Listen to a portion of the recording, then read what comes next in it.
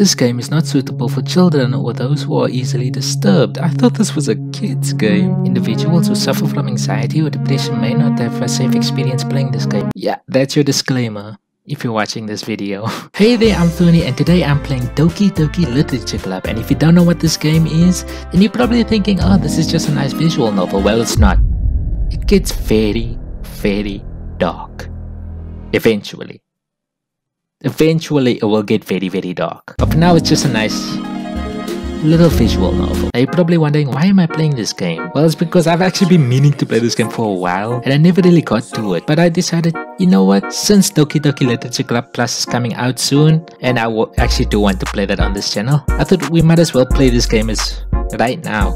Because why not? Let's go. Hey! I see an annoying girl running towards me from the distance, waving her arms in the air like she's totally oblivious to any attention she might throw herself. That girl is Sayori, my neighbor and a good friend since we were children. You know, the kind of friend you'd never see yourself making, but it kind of works out because you've known each other for so long. You used to talk.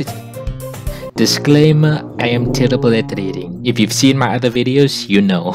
You would know that. We used to walk to school together on days like this, but starting around high school, she would oversleep more and more frequently, and I would get tired of waking up. But if she's gonna chase me after me like this, I'm almost better running away. However, I just sigh and idle in front of the crosswalk and let Sayori catch up to me. Hey. Imagine this entire game would just make her sound like a demon. I overslept again, but I got you this time. Yep, I'm doing that. Maybe, but only because I decided to stop and wait for you. Say that like you were thinking about annoying me. It's mean, Tony. Well, if people stare at you for acting weird, then I don't want them to think we're a couple or something. Fine. But you did wait for me after all. I guess you don't have any need to be mean even if you wanted to. Okay, I'm done doing that. There are a lot of people that are probably annoyed by that. Whatever you say, Sayori. We cross the street together and make our way to school. As we draw near, the streets become increasingly speckled with other students making their daily commute. By the way, Tony, have you decided on a club to join yet? A club? I told you already, I'm not interested in joining any clubs. I haven't been looking either. That's not true. You told me you're gonna join a club this year. Did I? I'm sure it's possible that I did. In one of our many conversations where I dismissively go along with whatever she's going on about. Sayori likes to worry a little too much about me, but when I'm perfectly content with just getting by on an average while spending my free time on games and anime. Just like me, IRL. I was talking about how I'm worried that you won't learn how to socialize or have any skills before college. Your happiness is really important to me, you know? And I know you're happy now, but I die at the thought of you becoming a NEET in a few years just because you're not used to the real world. You trust me, right? Don't make me keep worrying about you. Alright. I'll look at a few clubs if it makes you happy. No promises though. You will at least have to promise me you'll try a little. Yeah, I guess I'll promise you that. Yay! Why do I let myself get lectured by such a carefree girl? More than that, I'm surprised I even let myself relent to her. I guess seeing her worry so much about me makes me want to ease her mind at least a little bit. Even if she does exaggerate everything inside of her head. The school day is as ordinary as ever, and it's over before I know it. After I pack my things, I stare blankly at the wall and looking for an ounce of motivation. Clubs. Sayori wants me to check out some clubs. I guess I have no choice but to start with the anime club. Hello? Sayori? Sayori must have come into class while I was spacing out. I look around and realize I'm the only one left in the classroom. I thought I'd catch you coming out the classroom, but I saw you just sitting there and spacing out, so I came in. Honestly, you're even worse than me sometimes. I'm impressed. You don't need to wait up for me if it's going to make you late to your own club. Well, I thought you might need some encouragement, so I thought, you know. Know what? Well, that you come to my club. Sayori. Yeah? There's no way I'm going to your club. Meanie? Sayori is the vice president of the literature club. Not that I was aware that she had any interest in literature. In fact, I'm 99% sure that she only did it because it would because it would be fun for her to help start a new club. Since she was the first one to show interest after the one who proposed the club, she inherited the title Vice President. This reading's fucking with me. That's it. My interest in literature was guaranteed to be even less. Yeah, I'm going to the anime club. I would too.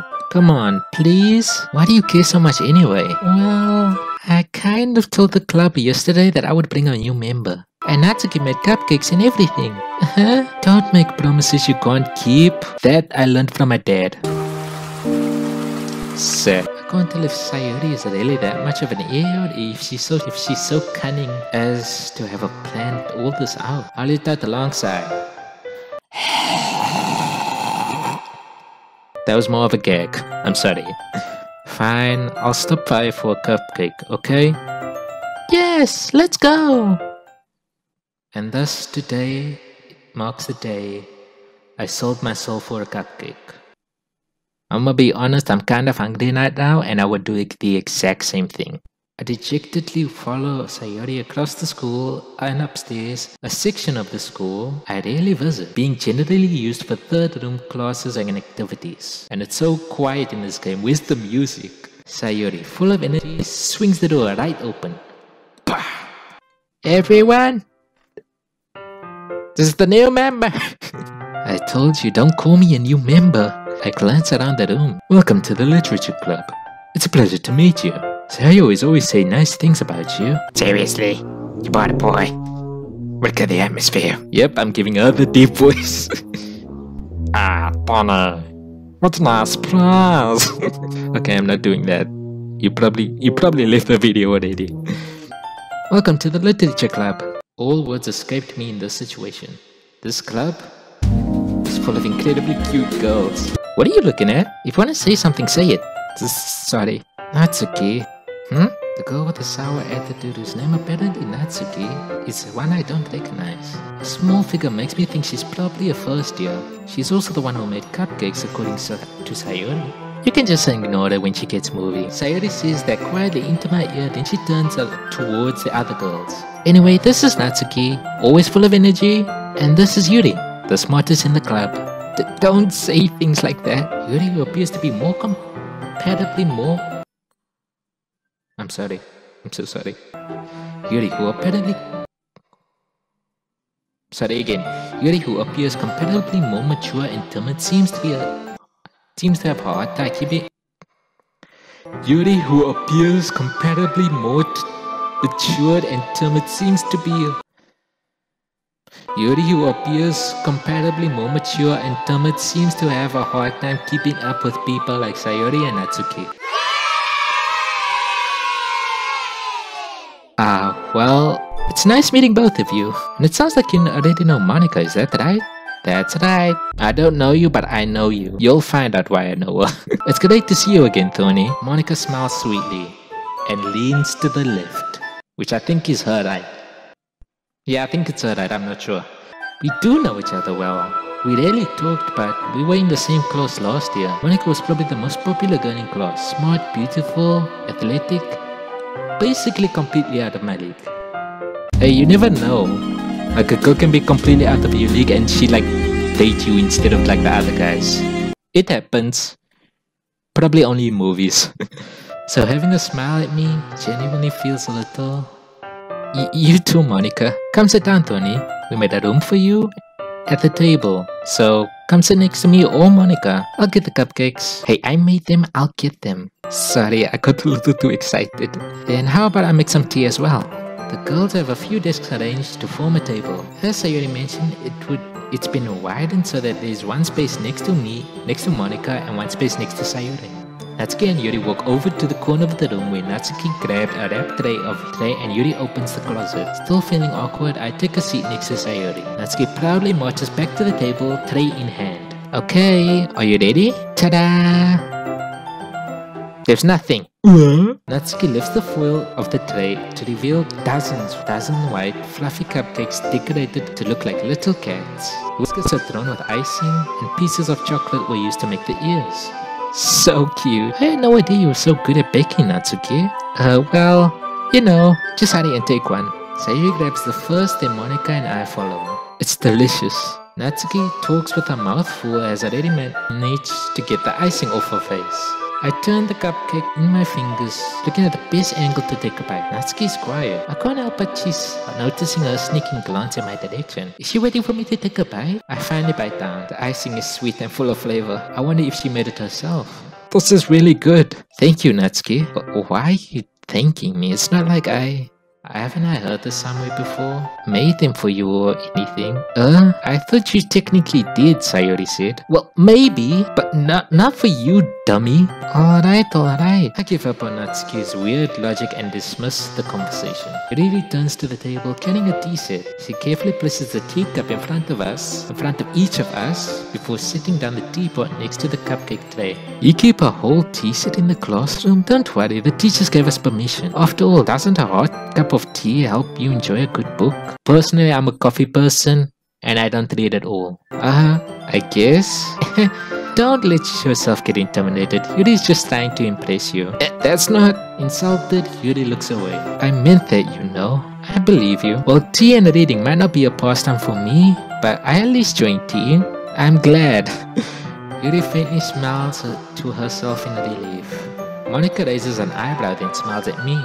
So what made you consider the literature club? I was afraid of this question. Something tells me that I shouldn't tell Monica that I was practically dragged here by Sayori. Well, I haven't joined any clubs yet, and Sayori seemed really happy here, so that's okay, don't be embarrassed. We'll make sure you feel right at home, okay? As the president of the literature club, it's my duty to make the club fun and exciting for everyone. Monica, I'm surprised. How come you decided to start your own club? You could probably be a broad member of any major clubs. Weren't you the leader of the debate club last year? Well, you know, to be honest, I can't stand all the politics around the major clubs. It feels like nothing but arguing about the budget and the publicity and how to prepare for events. I'd much rather take some time and personally enjoy and make something special out of it. And if it encourages others to enjoy literature, then I'm fulfilling that dream. Monica's really a great leader. Yuri nods in agreement. Then I'm surprised there aren't more people in this club here. It must be hard to start a new club.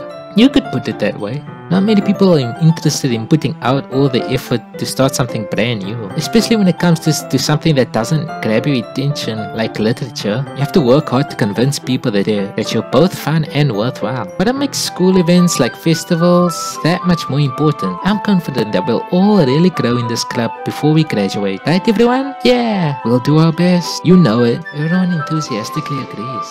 Such different girls, all interested in the same goal. But Monica must have really worked hard to find these three. Maybe that's why they're also delighted by the idea of a new member joining. Though I still don't really know if I can keep up with their level of enthusiasm about literature. So Tony, what kind of things do you like to read? Well, considering how little I've read the past few years, I don't have a good way of answering that. Manga. I muttered to myself quietly, half shook. Natsuki's head suddenly perks up. Looks like she wanted to say something, but she's quiet. Not much of a reader, I guess. Well, that can change. Why am I singing? I spoke without thinking after seeing Yuri's sad smile. Anyway, what about you, Yuri? Well, let's see. Yuri traces the rim of a teacup with a finger. My favorites are usually novels that build a deep, complex fantasy worlds. The level of creativity and craftsmanship behind them is amazing to me. And telling a good story in such a foreign world is equally impressive. Yuri goes on, clearly passionate about her reading. She seems so reserved and timid since the moment I walked in. But it's obvious the way her eyes light up that she finds her comfort in the world of books, not people. But you know, I like a lot of things. Stories with deep psychological elements usually immerse me as well. Isn't it amazing how a writer can deliberately take advantage of your own lack of imagination to completely throw you off a loop? Anyway, I've been reading a lot of horror lately. I read a horror book once. I desperately grasped something that I can relate to at a minimal level. At this rate, Yuri might as well be having a conversation with a rock. Really? I wouldn't have expected that, Yuri. For someone as gentle as you? I guess you could say that. But if a story makes you think or takes you to another world, then I can't really put it down. Surreal horror is often very successful at changing the way you look at the world, if only for a brief moment. Ugh, I hate horror. Oh, why is that? Well, Natsuki's eyes dart at me for a split second. Never mind. That's right. You usually write about cute things, don't you, Natsuki? What? What gives you that idea? You left that piece of scrap paper behind last club meeting. Looks like you were working on a poem called... Don't say it out loud. And give it back. Fine. One broad moment later. Due to my mother coming home early from work, I decided to stop recording mainly because I only do these videos when I'm home alone. That way nobody knows that I'm doing YouTube low-key. Also because I don't want my mother seeing me play this game. Because it'd be a weird conversation we'd have to have. and I don't want that. Okay, so we last left off here where Yuri was talking about how cute Natsuki is. Your cupcakes, your poems, everything about you is just as cute as you are. Sayori slides up to Natsuki and puts her hand on her shoulders. I'm not cute! Natsuki, you write your own poems? Well, I guess sometimes. What do you care? I think that's impressive. Why don't you share them sometime? No. Natsuki averts her eyes. You wouldn't like them. Not a very confident writer yet. I understand how Natsuki feels. Sharing that level of writing takes more than just confidence. The truest form of writing is writing to oneself. You must be willing to open up your readers and expose your vulnerabilities and showing even the deepest reaches of your own heart. Do you have writing experience too, Yuri?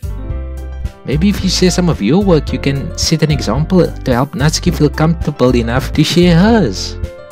I guess it's the same for Yuri. Aww, I wanted to read everyone's poems. You all sit in silence for a moment. Okay. I just assume she slammed the desk. I have an idea. Everyone? Huh? Natsuki and Yuri look quizzically at Monica. Let's all go home and write a poem of our own. Then next time we meet, we'll all share them with each other. That way, everyone is even. Yeah, let's do it.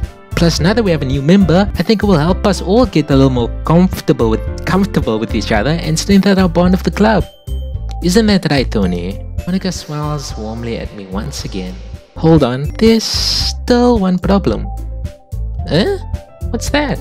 Now that we're back to the original topic of me joining the club, I bluntly come forth with what's been on my mind the entire time.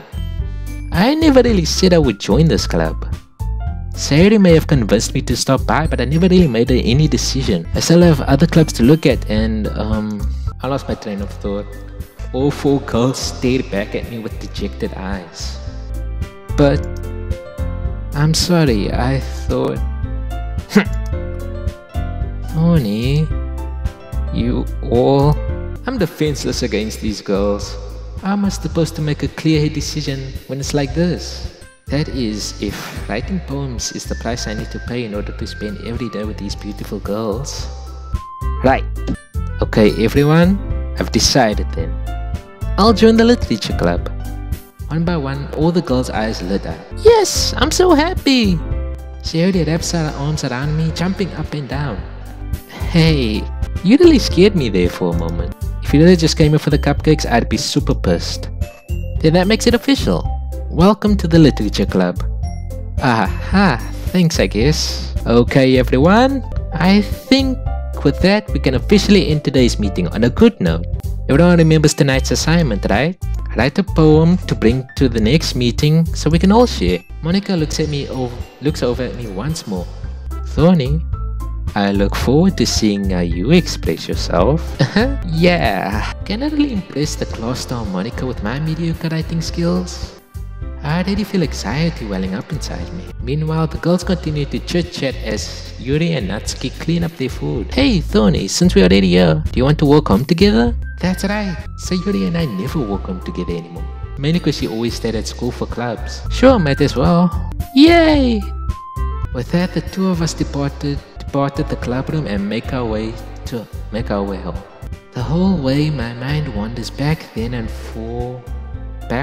forth between the four girls, Sayori, Natsuki, Yuri, and of course Monica. Will I really be happy spending every day after school in a literature club? Perhaps I'll even have the chance to grow closer to one of these girls. And I need to make that decision in the next episode.